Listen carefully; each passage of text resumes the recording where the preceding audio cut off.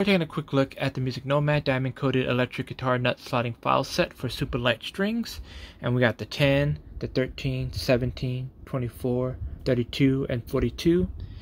And since the strings come in various sizes, the filing set does allow for up to maximum of 3 thousandths to 4 thousandths in size for electric guitar or acoustic guitar, while bass can be up to 5 thousandths smaller than the size itself.